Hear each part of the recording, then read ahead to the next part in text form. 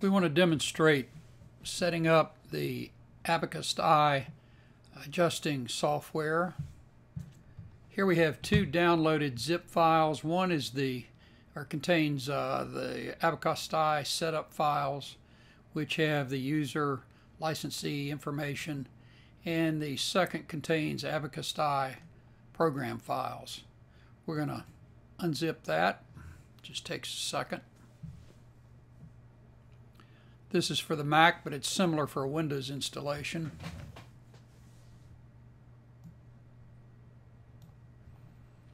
We then open up the folder, the Abakosti folder. And we want to take the setup file, which is in this folder here. We're going to start with the trial subscription setup file. The others represent subsequent license intervals. We're going to copy it and paste it in the Abakosti folder. As you see, it shows up down here. Now we go to the Abakosti executable. This is what you want to use to open Abakosti, and not the main Abakosti file down here. We double click on it. A word about this installation. We're installing an Abakosti runtime version.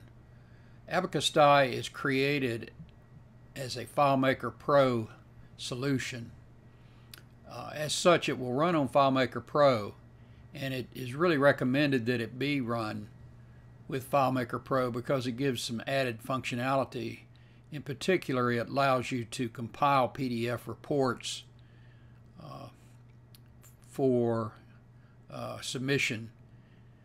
The runtime version will allow you to do that, but you've got to do some you have to actually open it as a print file and then save it as a PDF, and that's a little more involved. In the long run, it's better off to use the FileMaker Pro version. In that case, you would open FileMaker Pro first, and from that open Abakosti FMP12, or you could just click on Abakosti FMP12 or an alias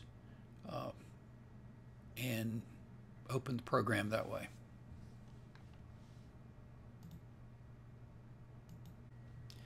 We double click on the Abakosti application file, and it tells us right here it's going to register it on my iMac. You want to make note of that. It's set up so that it can be registered on two computers, one iPad and an iPhone. So we click here, OK.